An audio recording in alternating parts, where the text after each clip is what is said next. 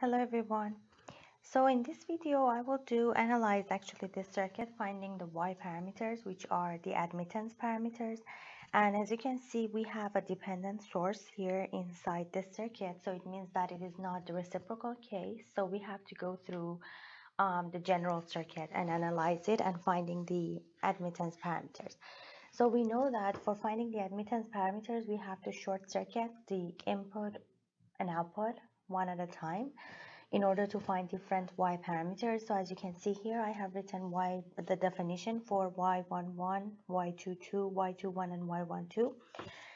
So in order to find them, I have to basically short circuit the input and output at a time. So first I'm gonna short circuit the input, which is V1. So what I'm gonna do, I have to set V1 equal to 0. And when I set V1 equal to 0, I can find these two Z parameters, right? So when V1 is equal to 0, it means that I have a short circuit over here. Then we have this dependent source in between, 5 ohm resistor. We have a 10 ohm resistor here. Then we're going to have some I2 here and V2. That's going to be like this. So 10, 5, 0.2 V1, and here I have I1, right? So let's look at this circuit and let's analyze it a little. So what is the voltage across the resistor of 5 ohms? You can see that it's a short circuit, right? It is short circuit over here. So this resistor will go away. And also, what about this current source over here? So you can see that for the current source, this dependent current source, it is equal to 0.2 V1, and V1 is equal to 0, so this is going to be equal to 0. So when a current source is equal to 0, I can say that that circuit is an open circuit, right? So my circuit will change to this circuit over here. This is I2, 10, and V2, right? So I1 will be equal to 0 here. Why is that? Because when I1 enters this node, if I call it node 1 and node 2, so when I11 enter node node 1, this has become an open circuit. So this has become something like this. So it cannot pass through.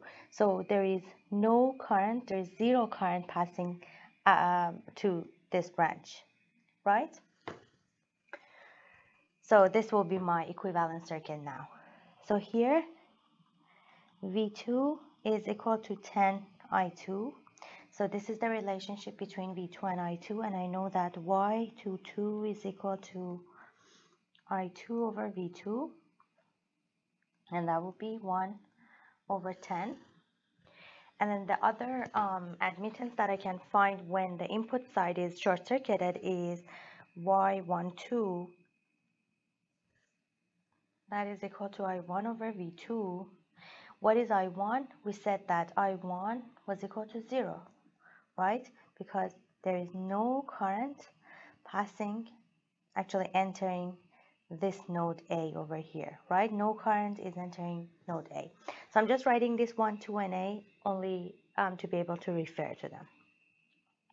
All right, so I found two of these Y parameters. Now I have to find the other two, and the other two requires V2 being equal to 0, which means that the output side should be short-circuited, okay?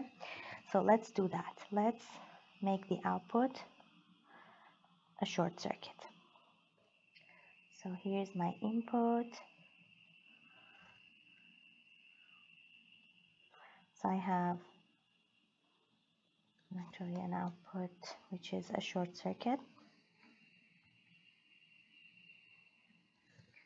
So V2 is equal to 0, but we do have I2, and Here we have I1, V1. Here we have 0.2 V1 and a 5 over here. Okay, and then this is I1. All right, so we have a 10.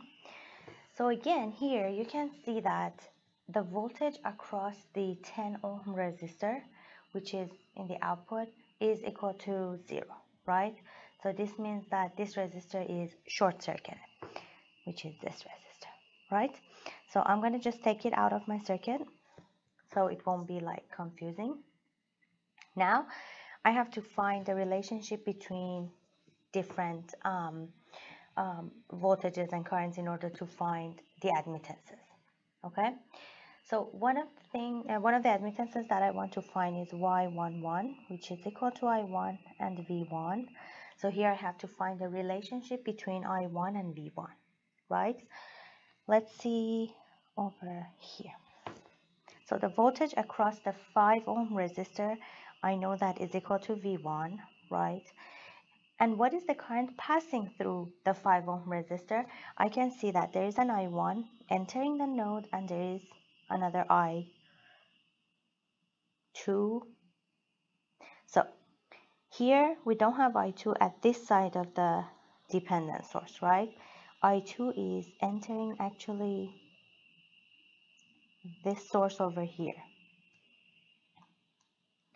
So this will be I2. So I2 is going this way to the left while there is a 0.2 V1 is going to the other way. And this is one branch, right? So we have a current I2 like this, and we have a current 0.2 V1 this way. So what can we conclude here? We can say that I2 is equal to negative 0.2 V1, right? So now I know that I2, which is also entering this node V1, is equal to 0.2 V1. Okay, so let me write here I1, I2.